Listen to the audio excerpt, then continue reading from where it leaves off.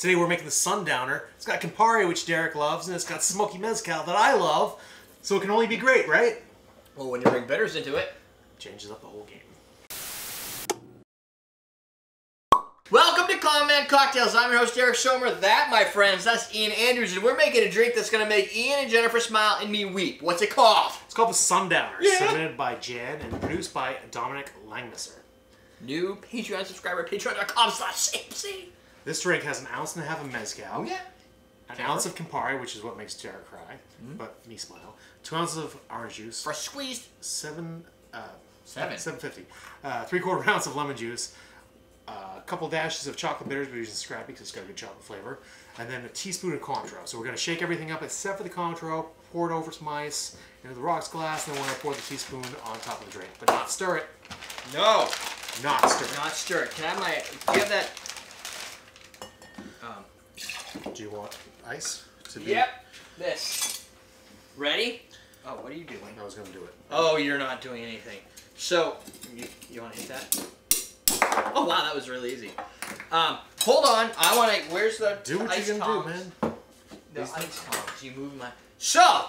It's useless at this point. But this is more of a academic thing. But you should be using your ice tongs for this. So, wow, that's really big. Well... Oh, it's peeing everywhere! Oh, my God! I guess I had that coming. Yep. I've had that coming for a while. We had, I can't remember his username, but somebody had said, one of our viewers had said we should have either something that says don't do this at home when we're licking the spoon. We're doing it in jest, but yeah. His fear is that because we're so awesome, people are going to mimic us? that amateur bartenders are going to think this is okay to do, which I hope isn't the way you guys roll. I hope you guys think about this. It should be obvious. If you're serving yourself, do whatever the heck you want to do, but don't lick a spoon at a bar. Don't hold the glass, the ice with your hands. It's just not good. But if you're probably not watching the video that we're gonna do that in. So that's why I was thinking if we did something ice. I couldn't even see that ice. It's so clear in there. That was flary. Oh, it's getting all flare. Yeah, shake the Campari right out of there. So that's what he's hoping for. As part of the, not gonna happen. I did the taste test ahead of time. Is that we're gonna have any room for the drink in there? You think? Oh, it's gonna be fine. Oh, I like the color though. Dude, ahead of time, I was going through trying to figure out what is the chocolate bitter to use for this, and man, that's a mess. And I went through and I checked the fee, and I went through and I checked out my Chocolate Mole bitters from Bittermans. This is probably 20. I can't remember what we charged for these, but it's like $20, $22 maybe. These are like $8.95. Don't quote me on that, but somewhere around there. $19.99 for Scrappy's chocolate bitters. And when I was going through doing the tasting, I found that the Chocolate Mole, which is by far academically one of the more in-demand chocolate bitters that exist out there, lots of publications, lots of bartenders using them, lots of people buying them when they see them get published. It's got a little bit of chocolate nuance, a little bit of a mole flavor. Your favorite thing, gift to the dad. Thank you. And a lot. Can you read that? A lot of just that like a real bitter flavor. These guys had a little bit of like an artificial chocolate at the same time, like the glycerin or something. I don't know what it is. It just had a weird flavor. Yeah. Those ones, you should just taste test these two because I found that the Scrappies had such a lovely chocolate nib, like bitter cocoa chocolate. nib. Both bitter chocolate, but yet at the same time, like rich. Yeah, like dark chocolate. Yeah, like something in your beer fridge.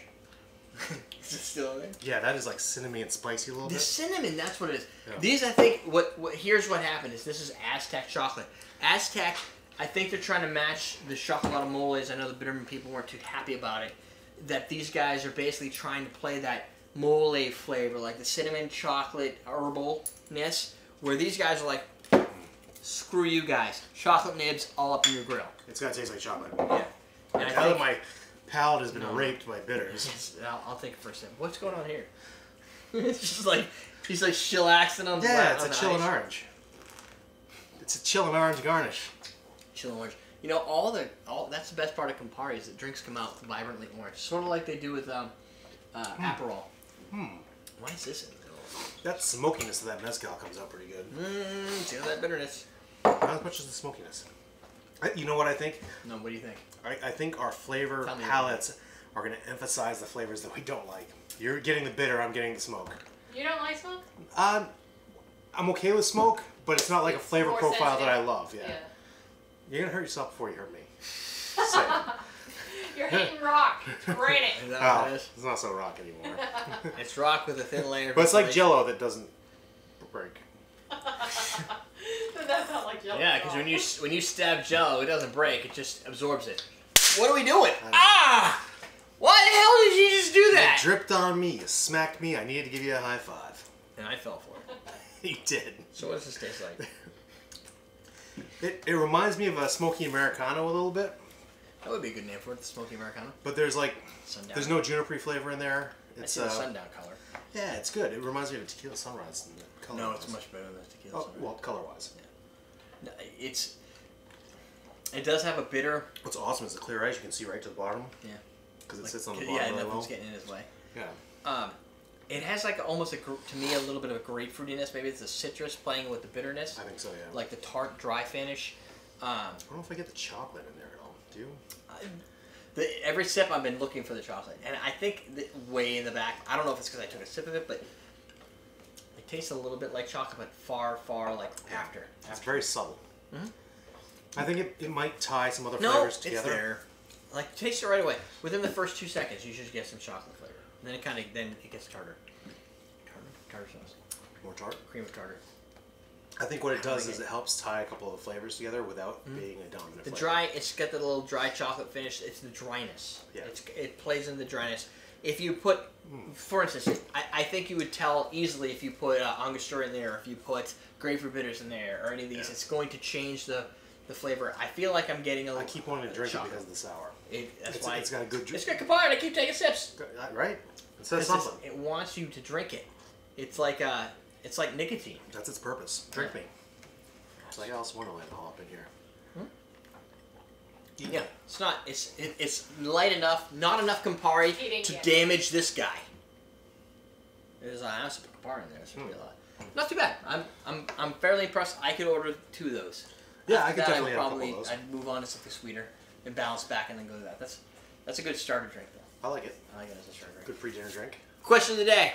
Post-dinner drink. Post-dinner drink. During dinner drink. All dinner drinks. Yeah.